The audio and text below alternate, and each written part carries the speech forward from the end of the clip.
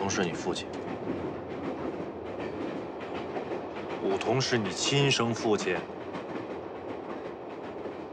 这个秘密，只有他、我姐还有我知道。你别跟我开玩笑，跟你说认真的。不是这种事情，我怎么能跟你开玩笑呢？你肯定编瞎话骗我呢？我什么时候骗过你了？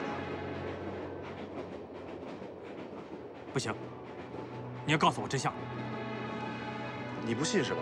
你不信，你可以回去问我姐啊。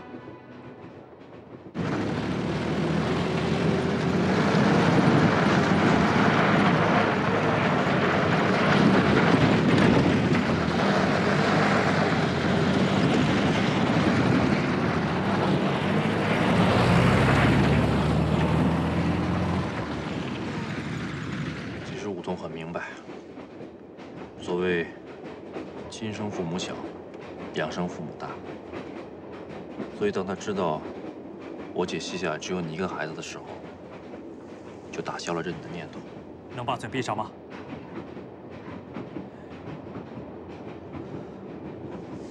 我明白，这种事情换了谁都一时接受不了。我没他这样的父亲。唐嫣，其实生活就是这样，很多东西都是无法改变的。我爸叫唐开元，在抗日时期已经去世了。唐烨，你必须面对现实。你要我怎么面对现实？难道让我认他这个父亲？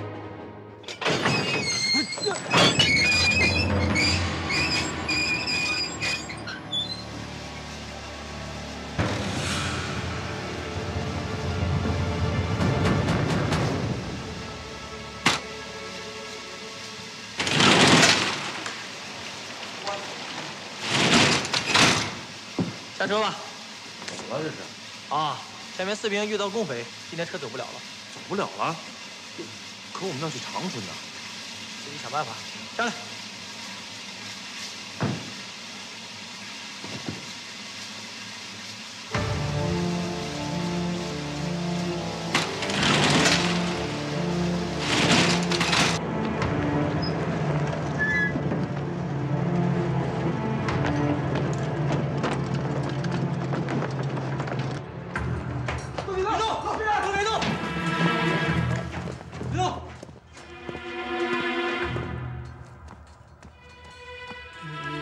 长官，出什么事儿了？去，没你事。你们几个是哪里来的？长官，俺是小马河的。到铁岭干啥来了？家人生病，来买药。有漏条吗？有。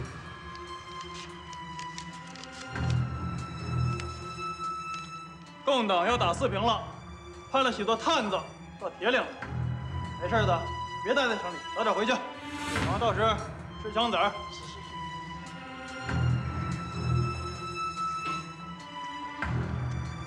你们两个是干什么的？长官，是这样，我们呢是从沈阳到长春的，这会儿路上遇到打仗，火车走不了了，看我们出来吃点东西。路条。哦，有。路条。哎，路条哪儿去了？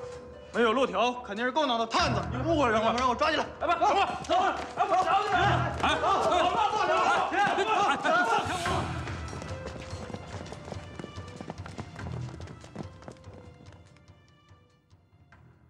哎呀，回来，忘了整路条了。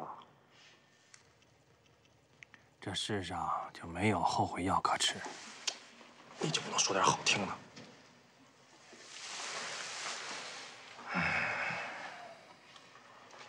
哎，要不然亮出你保密局的身份，没准咱能脱身呢。谁是保密局的？至少咱得想个办法出去吧，啊？不得让武同知道咱们被抓了。你想让他来救我们呀？我就不信他们不救。你以为这个我没想到啊？昨天看你睡着的时候，我我已经偷偷给守门的塞了2个金片，让他给家里打电话了。金片啊，哪儿呢？你看，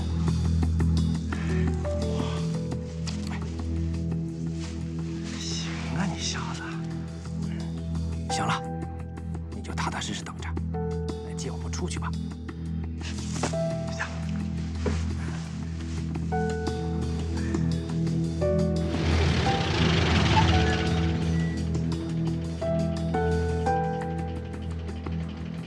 哪个部分的？保密局铁岭组中尉情报员，奉组长之命来提2个人。进去吧，把门打开。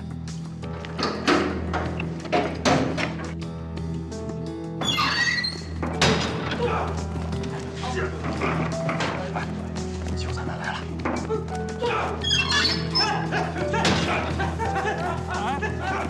干什么？干什么？你们干什么？打黑棍呢？哎呀，对不起了，唐上尉，你这个勾结国民党大特务的汉奸，从哈尔滨逃跑以后呢，不是还营救了一个潜入的国民党特务？我们找你好久了。你们都什么人啊？啊？共产党啊？共产党可不能冤枉老百姓啊，长官，你一定弄错了。我的这位兄弟啊，压根儿就没勾结过特务。弄错。这什么玩意儿？这玩意儿是你的吧？长官，误会，误会，误会。你让人给谁打的电话？吴桐。吴桐是谁？你知道吧？保密局的大特务，杀人不眨眼的魔王啊！你是谁派来的？马汉鹏，你知道吧？我是马科长派来的。放屁！我带走！我不走，我不走！老实点！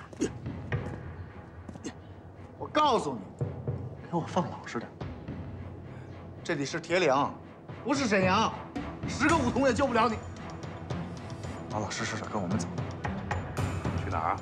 哈尔滨，让那儿的民主政府审判。带走！走！放开我！走！放开我！快点！沈副区长，找到唐燁了？找到了，我让他们秘密的押过来了。唐燁他们现在非常危险。曾处长，马上通知沈阳、铁岭的同志，让他们全力营救，不能出任何差错。是。任先生，你好。吴兄别来无恙。什么风把你吹来的？东北风。坐。好。哎，你先下去。下。你不是在东北剿总当情报顾问吗？跑到沈阳来干什么呀？我这次来是肩负着一项特殊的使命。哦，有关樱花军团的事儿吧？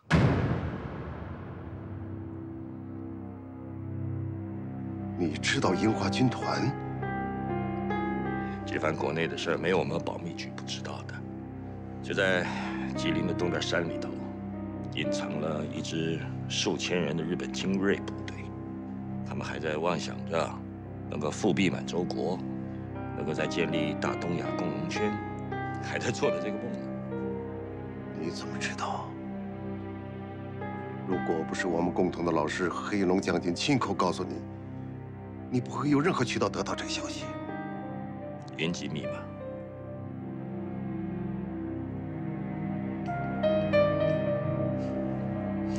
藤川老弟，你们在我面前真的已经没有什么秘密了。看来这真是天意。藤川老弟，其实你这次秘密的来烦我，我也知道你的目的是什么。其实你是一个很清醒的人，你对着这个樱花军团他们心存的妄想，心里非常的焦虑。你是想从我这儿窥探到国军对这件事情的看法，然后替他们选择一个最好的善终。今非昔比，日本的气数早尽。这是一句很清醒的话。能允许我对武兄说句清醒之言吗？请。贵军的士兵实在不敢恭维。人虽然比共军多，装备虽然比共军好，但是在战场上很难占有上风。连南满萧金光如此一个偏师，贵军似乎也奈何不得。可是，在东北的几十万国军，如果真要去歼灭这个只有几千人的樱花军团，结果只能让他们化为一团灰烬。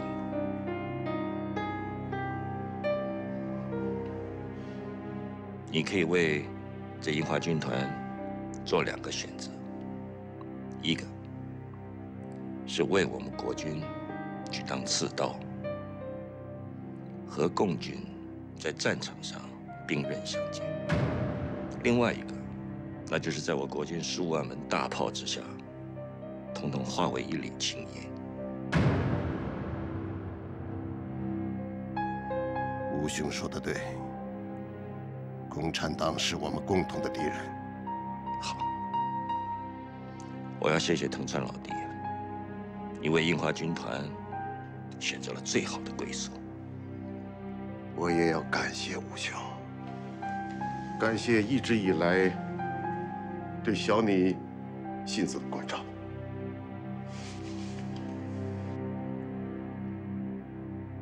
她是你女儿，也是我的义女。不巧，出任务去了，要明天上午才能回来。好，来，请坐。好。不过，我还想问一下吴兄，你是怎么知道运气密码的？我儿子就在我身边呢。唐烨。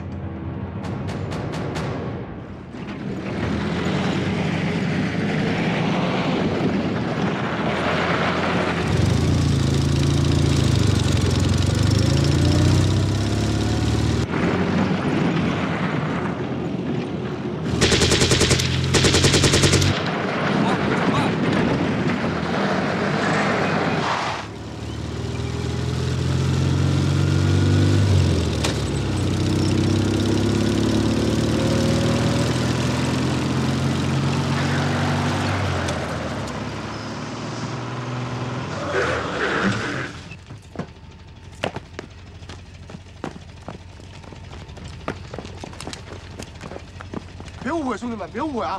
我是保密局铁岭组的。王八蛋，看我回去怎么扒你的皮！都下来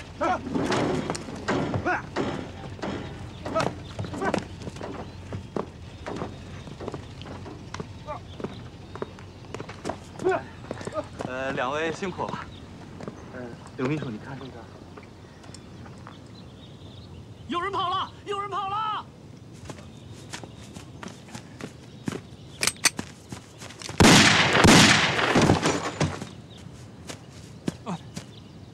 你就这样把他杀了？我不杀他，他就会把你带回江北，把你杀了。你怎么知道我们出事的？干爹接到匿名电话，立刻就给铁岭下了命令。又担心你，就把我派过来。没想到真的出事儿了。那他们是什么人？你没听他们说，他们是从松花江北边专门来抓你的。哦，就是你们的人干的，就是姓马那小子派人干的。你。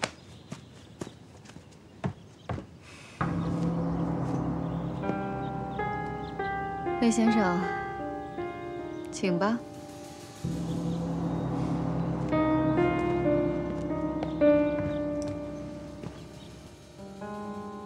既然武同敢让唐烨重见天日，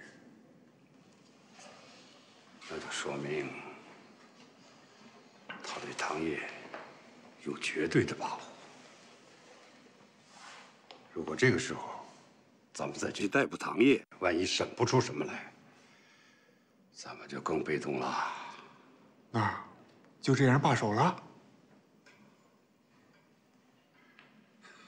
没那么简单。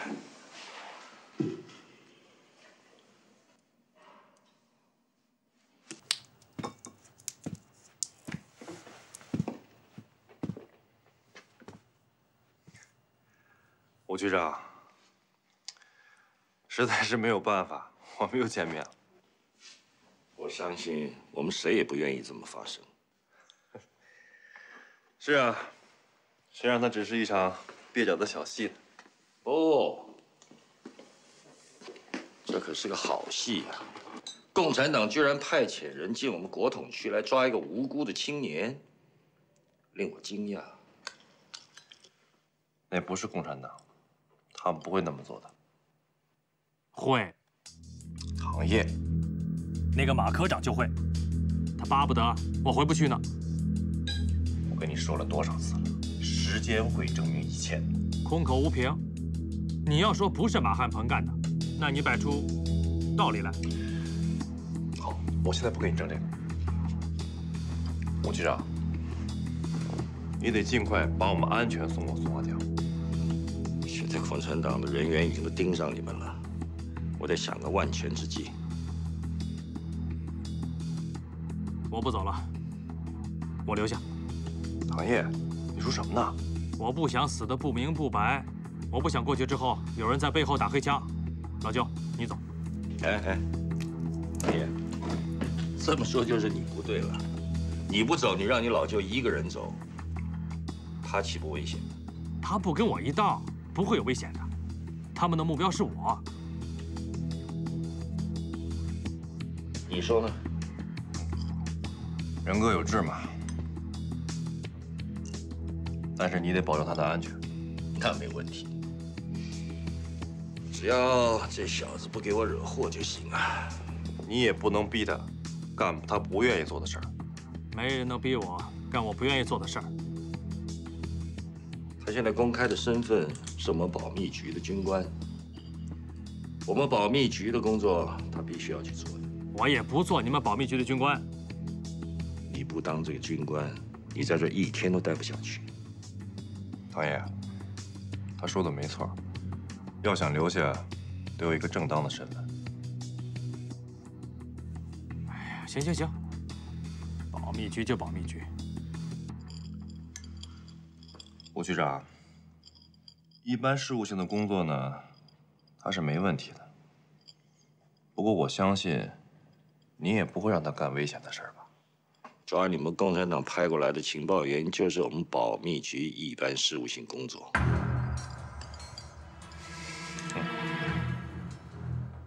我想唐烨会知道怎么做的。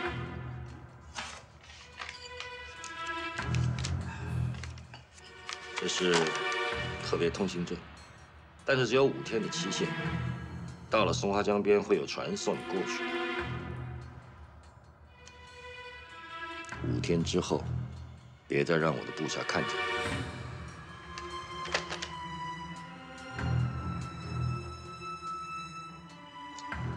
老舅啊，跟我来一趟，我写了封信，帮我交给丽文。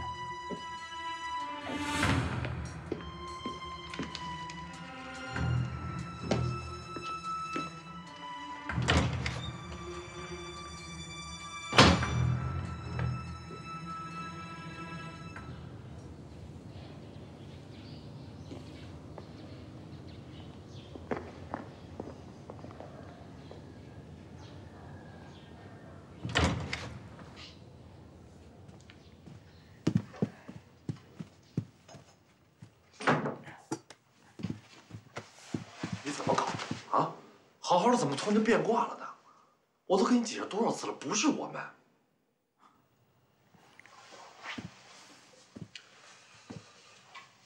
我要留下来，我要看看这个人到底是不是我父亲。我的话你还不信？当初打日本人的时候，他那么勇敢；杀共产党的时候，又变得那么残忍。我一定要弄明白，我不能带着一本糊涂账回沈阳，一辈子糊里糊涂的。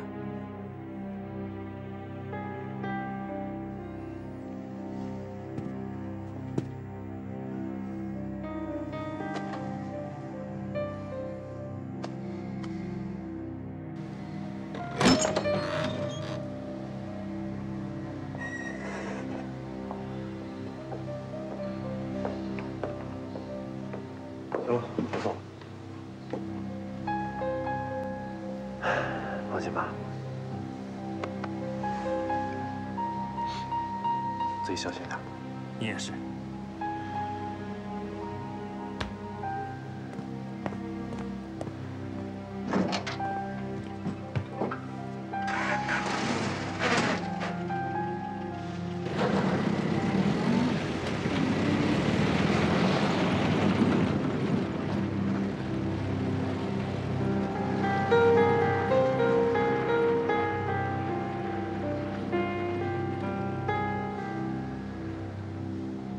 回去吧。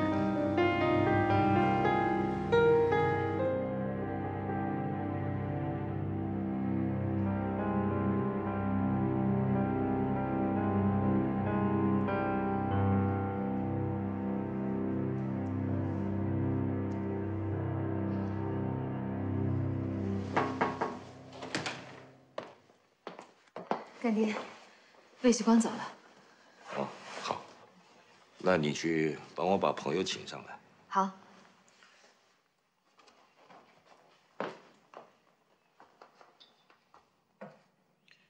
你老舅在路上都跟你说了些什么？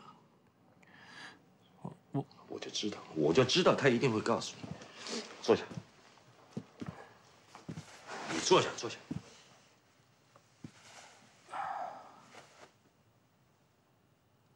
您到底？你必须永远给我记得，你的父亲叫唐开元，母亲叫魏月光，我姓武，我只是你父亲在20年前救过的一个老朋友。可我老舅说，他维护你，我是可以理解的。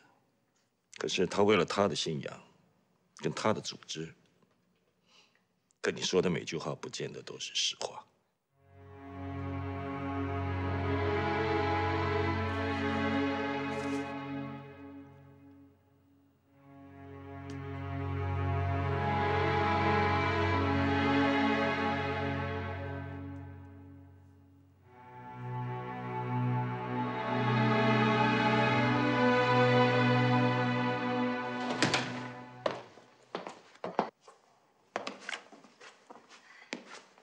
中山先生，干爹请您过去。啊，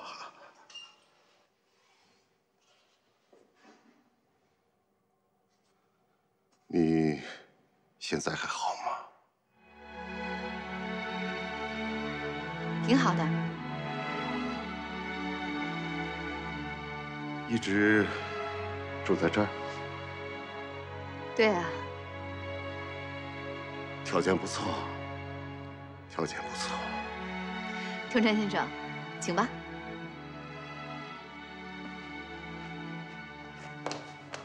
你在江上军干过，你也救过我，也救过洪岳夫。你想想，共产党为什么不抓你？其实他们每一天都记得这个事情。再说那个马汉鹏好了，巴不得亲手把你打入18层地狱去。可你老舅为什么处处在袒护他？ 处处在为他说好话。你想想，他说的每句话你都能相信吗？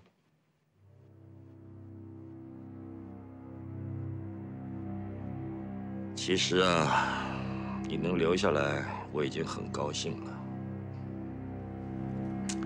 但是我就是担心你老舅会拿你我的关系来威胁我。我老舅不是小人，他说过不告诉别人的，就不会跟任何人说。但愿如此。还有唐烨啊，我希望等国军回到哈尔滨去之后，把你调离开保密局，另外给你找一个适合的工作去做。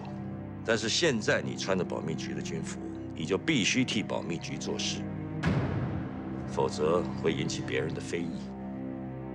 非议？什么非议？所谓之庙小妖风多呀，这种事儿到处都有，你应该也有所体悟。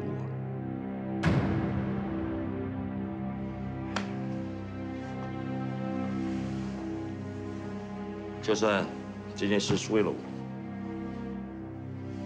为了你的武术，为了您，好，我可以先在您的机关工作。可是，您不能逼我做我不想干的事。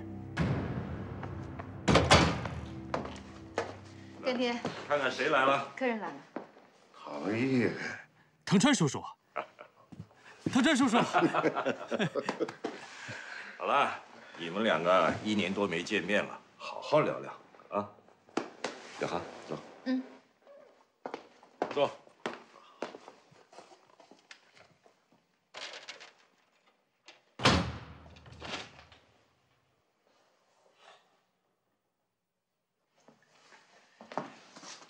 你去交代后方，今晚这多做几个好菜，还准备点好酒。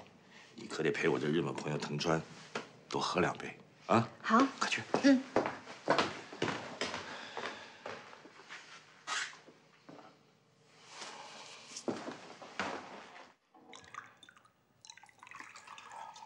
您跟他这么多年的朋友了，他很多事情，您一定都知道。您能不能告诉我，他到底是不是我的生父？您觉得有隐瞒的必要吗？我已经知道了，我只是向您证实一下。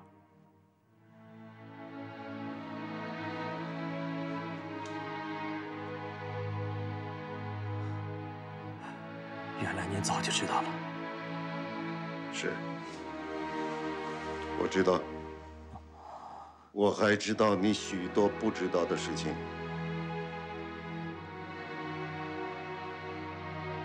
唐烨，你知不知道你的父亲，不是吴叔，这么多年为什么没再结婚？他是一名军人，军人就要忠于他的政府。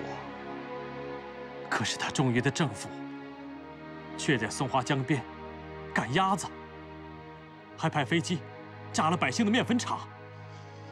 这不是他的初衷。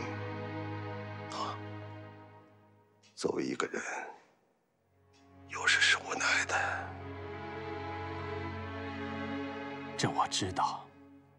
好，那么你去年还对你武术一无所知的时候，你就和他成了忘年之交。告诉我，你看中他什么了？他的忠义，他义无反顾地保护松花江，他的举动令我敬佩。那么现在呢？既然知道了这层血缘关系，你想不想认下你这个亲生父亲？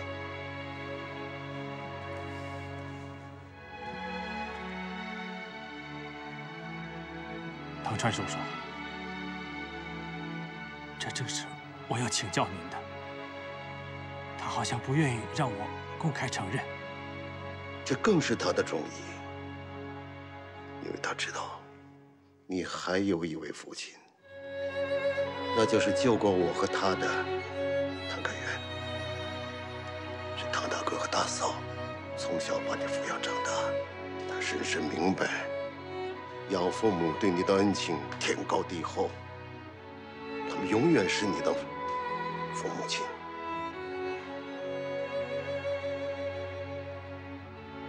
我不会离开我的母亲，我会永远照顾她。可是吴叔他是一个真正的男人，这种男人值得你一生崇敬。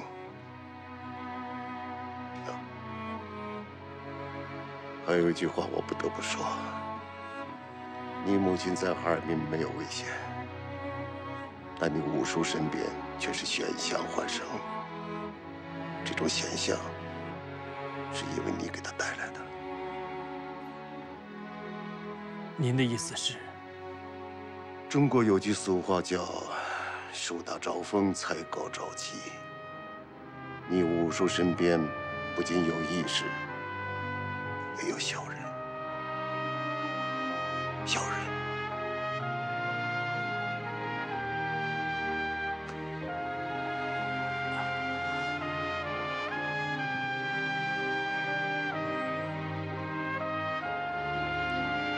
我明白了。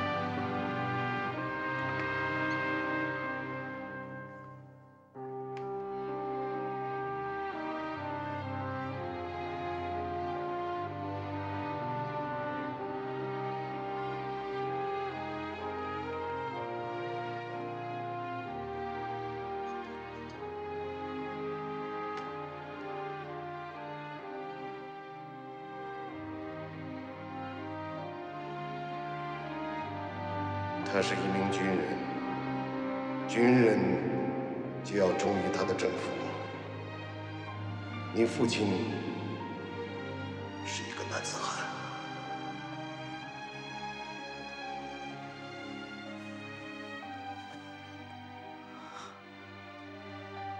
他深深明白，养父母对你的恩情天高地厚，他们永远是你的父母亲。这种男人值得你一生崇敬。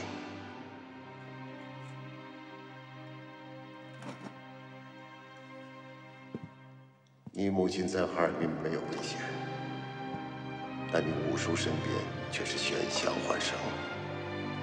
这种险象是因为你给他带来的。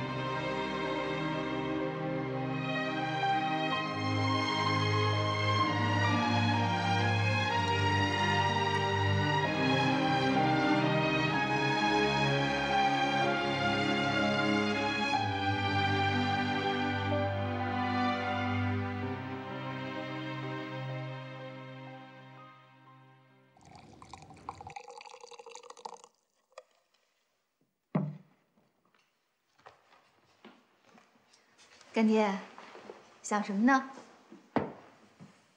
我在想，海东青在很久以前给我来的一封电报里头提到的事儿。他说什么了？提醒我不要终止对唐烨使用离心剂。啊，这么说来，海东青早就替干爹把堂哥往我们这边赶了。当然，海东青就是这样的高手。只可惜，测向车被共军夺去以后，他已经好久没法给我们发报了。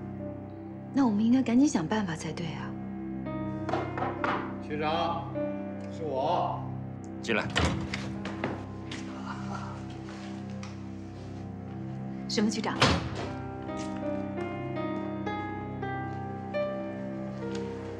局长，我有点想法想跟你沟通一下。啊。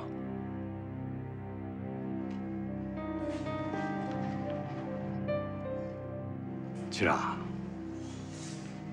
我是这样觉得的，我们可不可以多派一些情报小分队潜入共区，以应付当前的形势，以数量求质量？这构想很好，只是长春站那个宋夷良啊，做事太没有章法，我不放心。这也正是我所担心的，所以我建议区长派得力的干将到长春站去当副站长，加强长春站的力量。你觉得谁合适呢？唐烨。唐烨，他才刚来不久，寸功未立的，你派他到长春站去当副站长，这不合适吧？哎呀，唐烨的能力是有目共睹的呀。他能在共军的围追堵截之中，把黄岳夫安全的带回来，就足以说明他的能力之强。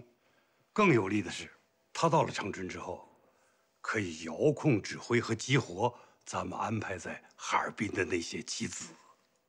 这些个棋子都跟他一样，是哈尔滨土生土长的，人手、地手，这样比咱们重新派人去要方便和有利得多。道理是有的，可就是他资历太浅，到长春站去恐难服众啊。不会，从他成功的揪出了藏在长春站里的内奸熊达奎，长春站的人就没有不服他的。当然，作为一个副站长级的官员，他的军衔应该晋升为少校才是。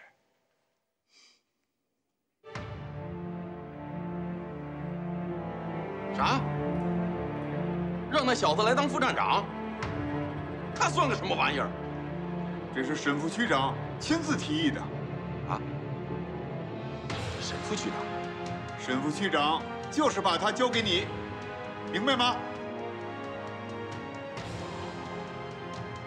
好，请转告沈副区长，我会热情地欢迎唐烨的。哎，哎哎。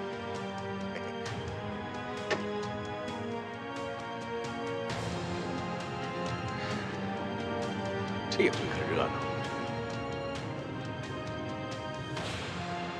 报告，进来。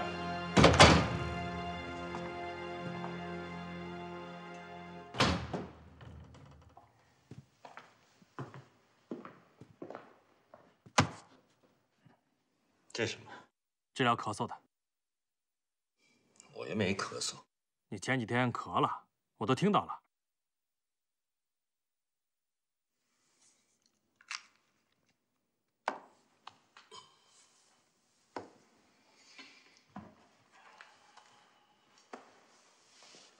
今天叫你来，是想派遣给你一个新的任务。那也得是我愿意干的。到长春站去给我干副站长。我不去。这是命令。命令我也不执行。我现在只待在沈阳，待在您的身边。我能明白。不过呢，你也不用担心。共产党现在还没那个能力派人到沈阳来暗杀我。可是你现在最大的敌人不是共产党，是来自你内部。内部，国军的内部是精诚团结、上下一心的。说我们搞内斗的，那是共产党夸大的宣传。那你之前不是跟我说过？现在不说这个好吧？我派你去当这个副站长，那只是表面的，实际上你任务只有一个，那就是去保护好你藤川叔叔，去不去？藤川叔叔。上一回熊达奎的事儿，你算是得罪了那个宋夷良了。哼，刚好在这个时候，有人推荐你到长春去，这个中的滋味儿，你能尝得出来吗？你就放心吧，我绝对不会让任何人抓住任何把柄。还是那句话，害人之心不可有，防人之心不可无啊！这次不是你一个人的事儿。等你藤川叔叔的任务完成以后，我立刻把你调回沈阳来。只要有我在，没人能动藤川叔叔一根头发。话别说的那么满，千万不能大意。是。到了长春以后，除了我交给你的任务之外，其他事儿别随便乱插手。 免得宋一良他们觉得你是去耗房子的。耗房子？就是去抢别人的职务。知道了。我已经叫柳航替你收拾东西了，吃了午饭就走。